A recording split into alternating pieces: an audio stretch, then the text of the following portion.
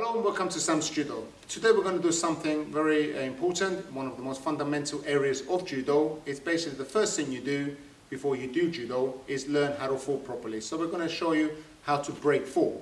It's called Ukemi in Japanese. There are 4 areas that we need to cover, and that is to protect yourself on the left, on the right, on the rear and forward.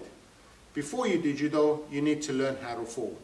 And a lot of people don't give this much attention. So I presume if you're watching this video, you've just started Judo, you're a little bit hesitant of being thrown, a little bit scared, and Ukemi gives you the confidence to be able to perform Judo. If somebody is very scared of being thrown, it will show in their Judo.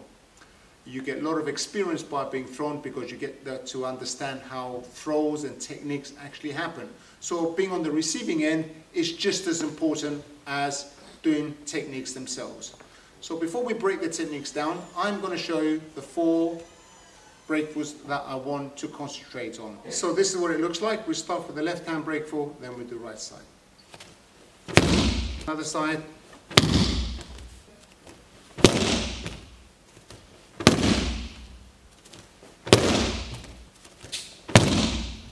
Now we have the rear breakfall. Go. Now we do the final one, which is a forward breakfall. We need the forward, which protects the front part of our bodies. So this is what it looks like.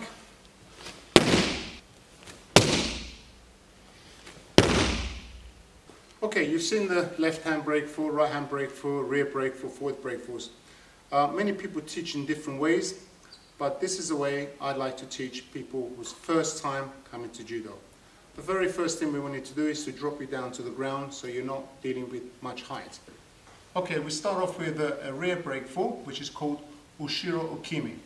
And the very first thing we need to point out is that because you're going backwards, there's energy going backwards, so it's very important you keep your chin tucked in. What we're going to do from here is to basically rock back and come up. So you get used to going backwards. What we don't want you to do is your head to go down and hit the mat. So you need to use your neck muscles to keep your head up at all times. Very simple, just rocking backwards and forwards. So once we've got that going and you understand the motion, the next action is across here. You cross your hands, right over left. You can do left over right, it doesn't matter. And then all you need to do is to drop your hands, dropping backwards, so you get this action. And the idea is the palm of the hand will be hitting the floor. So what we don't want you to do is to give the back of the hands to the mat. So make sure your hands are this way. So this is important. Just do this a couple of times and this will help you understand. With Ukemi breakfalls, it's very important. The way it works is that just before my back touches the floor, I impact the floor. I do what we call a breakfall. It's not good me hitting the ground, then dropping my hands. I need to hit the floor the same time as my back touches, therefore I absorb the shock and it stops the vibration going through my lungs and hurting my internal organs. So it's very, very important, the timing is important. For example, it's not good me dropping backwards and then dropping my hands. What we're looking for here is like so. Cross your hands and as you roll back, you hit the floor. And what we don't want you to do as well is what a lot of people do is keep the legs up too high. Try and keep your gravity as low as possible. This has a very important impact on the energy of the breakfall. So from here, just dropping across here. Now, breakfalls are very important, they're very technical. What we want you to look at on this point is make sure when you hit the floor, your hands are pointing forward, basically close to your pockets. That's where the impact is. A lot of people will open their hands like so. That is completely wrong and you stand a very high chance of overstretching your shoulders. Your hands must drop naturally. For example, if I did this, my hands would drop forward. My hands will not go up. This is unorthodox. So this is the most powerful impact I can hit the floor, just dropping your hands, just by your pockets. So concentrate, keep the chin tucked in, cross your hands, roll backwards and hit the floor. This is the practice.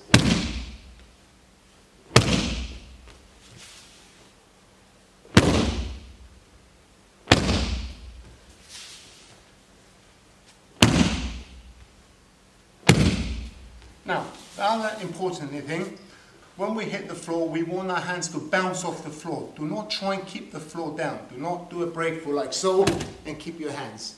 You allow your hands to bounce. And the way I like to teach it, to emphasize that, when you hit the floor, you come back to where you started. So from here, your hands will automatically come across your face. Like so. Okay, do not do this. Hands will bounce back up.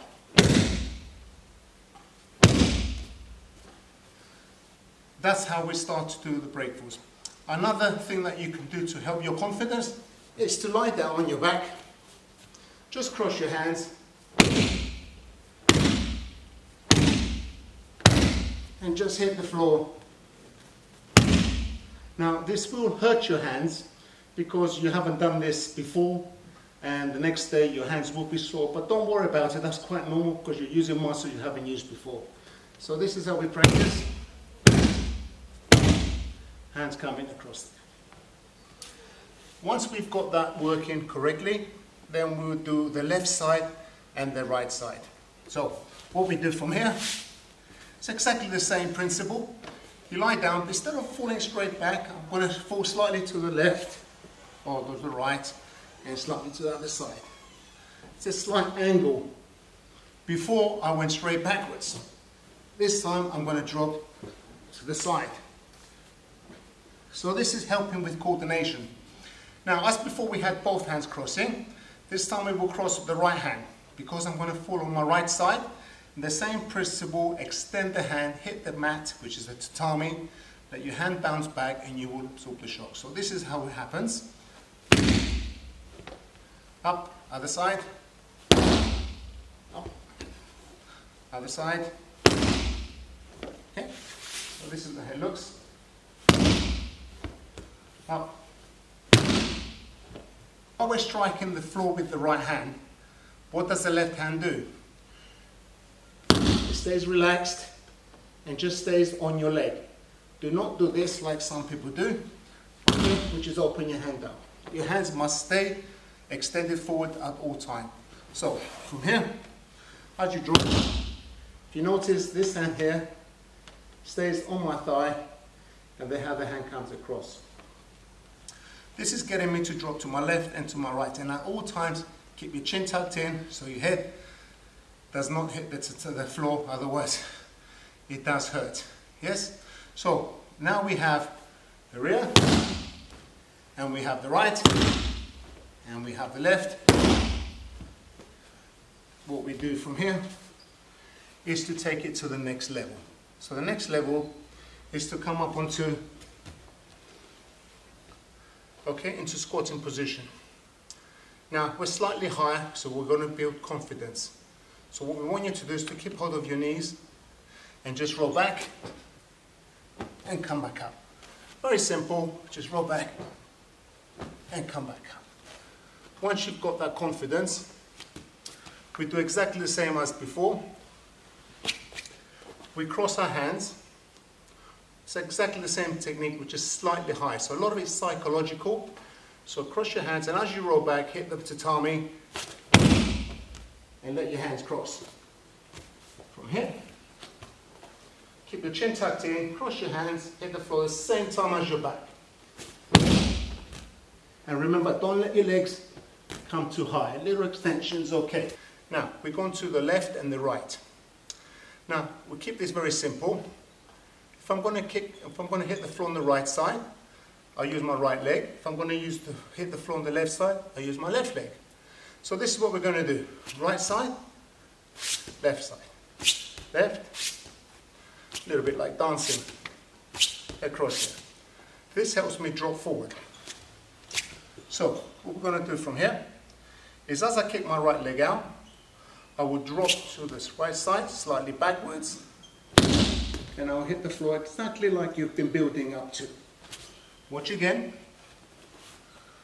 Right leg kicks away, fall, let your hand spring out, there's the hand on the thigh, legs apart, very nice, Ukemi. And it's exactly the same on the left. So it's left leg, left hand, and there's the breath. right, left. You get to sit from all angles so you can see exactly how the dynamics work.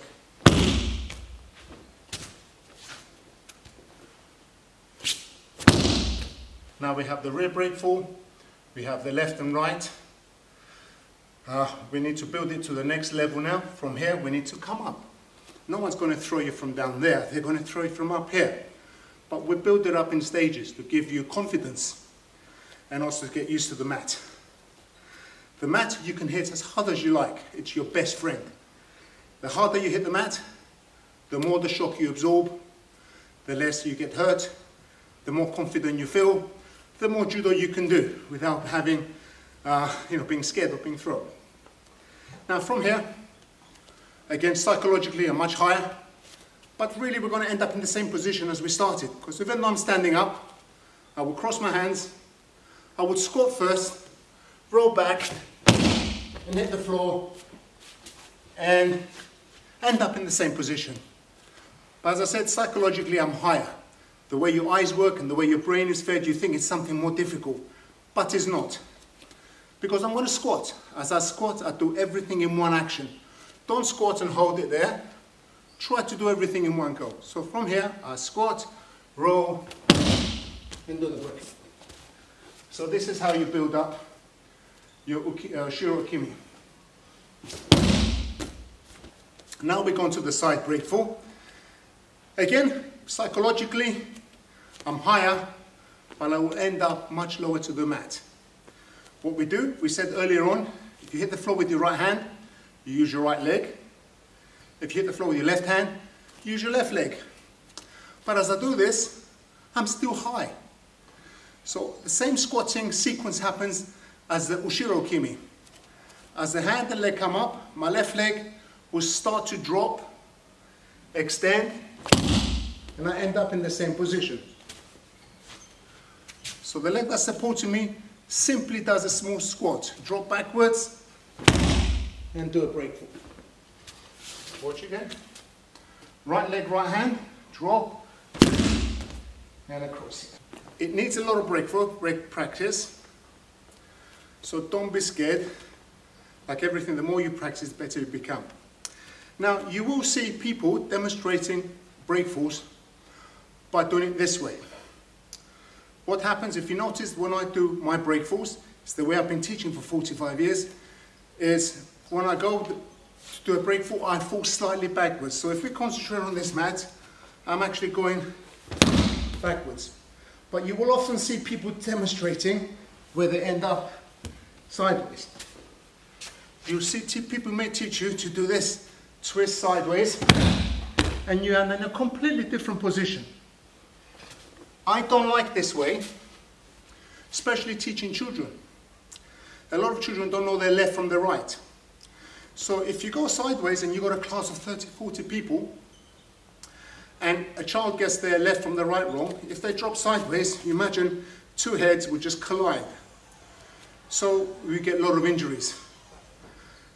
The effect, dynamics, the principle is the same. The breakfall is as effective going sideways or backwards. But the fundamental principle here is, if you've got a class of 30, if they're all going in the same direction, there is no risk of them hitting their heads. Past experience has shown me that the reason why people bump heads, especially children, is because they don't know the left from the right. So if we have two people going to the left, and it's also an extended twist, it's completely unnecessary. So if we're doing breakfalls, my method, Japanese method, is to go backwards as a slight angle. Once you've experienced many breakfalls, there are dynamic breakfalls that we can practice. So at the moment we've done Ushiro Ukemi, which is dropping. We've done left, and we've done right. The next breakfall that's very important is Mei Ukemi. Mei Ukemi is a forward breakfall, and that is designed to protect your front of your face, your knee, your stomach, your groin. So with the forward breakfall, this is the final product. You need to be on your hands and knees, like so. You need to be on your toes.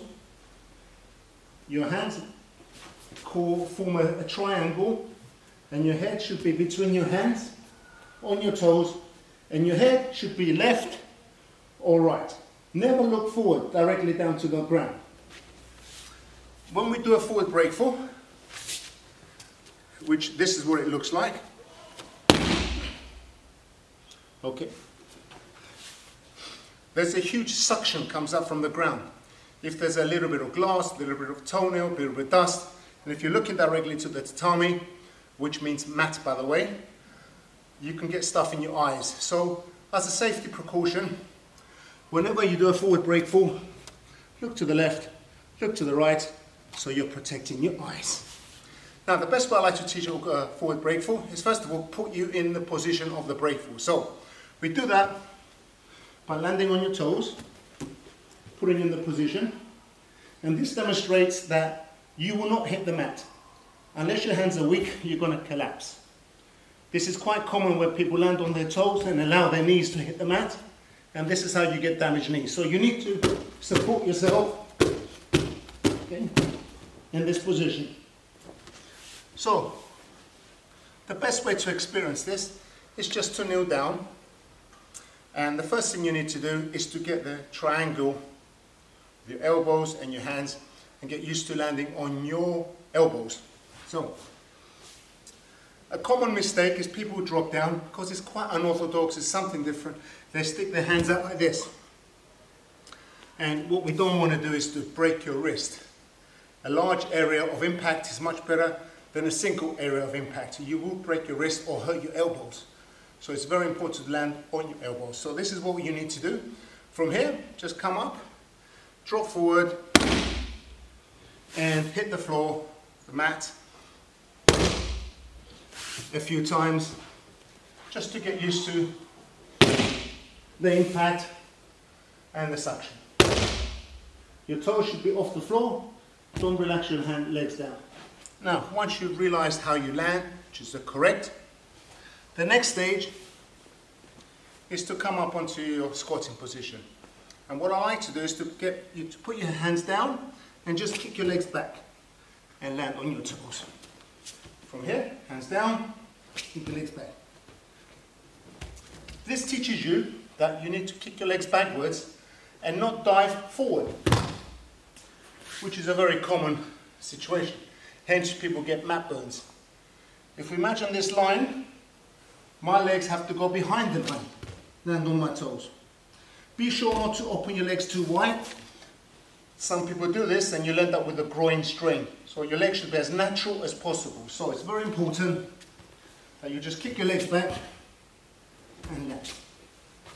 Once you've accomplished that you can land on your toes, then we need to land on my elbows and my toes same time. What we don't want is to land elbows then your toes, or toes then your elbows, because it's uneven. We don't want a seesaw action, you will get hurt. Too much pressure will be on one point. So what we need to do is to land exactly the same time. So from here, just need to bounce back and land on my hands and on my toes. Okay, from here. Very simple. This will also make your core muscles very strong, your shoulder. That's why you're going to hurt the next day. Now, once you've accomplished the motions of falling, the impact, the timing, the sequence, then we can come up, stand up. Again, you are not going to get thrown from down there, although sometimes it happens. This is the height you're going to get thrown, or sometimes tripped, just fallen over. So what we need to do from here, very simple. Bend down, grab your knees. Again, working on psychology because you're very high, think you're going to get hurt. So, what we need to do is hold your knees, look at a spot in the front of you, do not look away from you. You need to hit the floor about 2 feet in front of your feet. Remember we said we need to kick the legs backwards, not forward. So from here, hold your knees, throw your legs back. This minimizes the height, gets you more confident. From here, cross here. Hold the knees. Once you get confident and you realize you can do it from this height, a few more inches is not going to make any difference.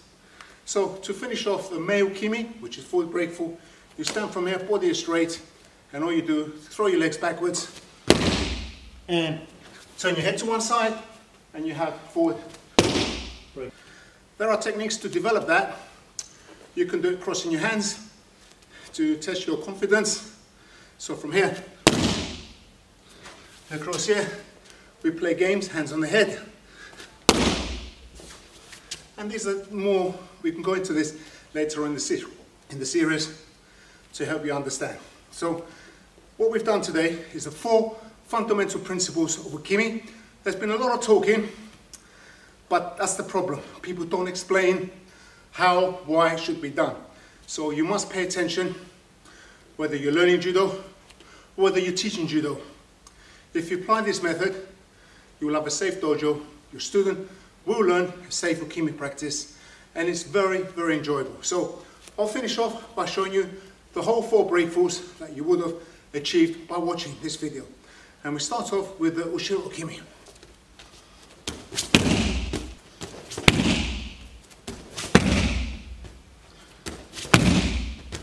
Left hand.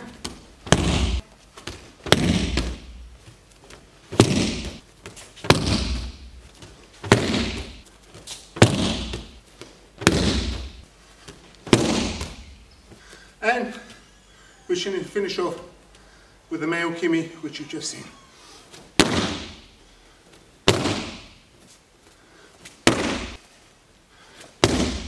That concludes all the 4 breakfalls that we covered today. As you can see, I'm breathing hard. It's a lot harder than it looks. Thank you very much for watching. Please enjoy your breakfalls and have a safe judo. If you've enjoyed the video, please make sure you subscribe to our YouTube channel, like us on our Facebook, follow us on our Instagram, and the links are below. Make sure. Thank you.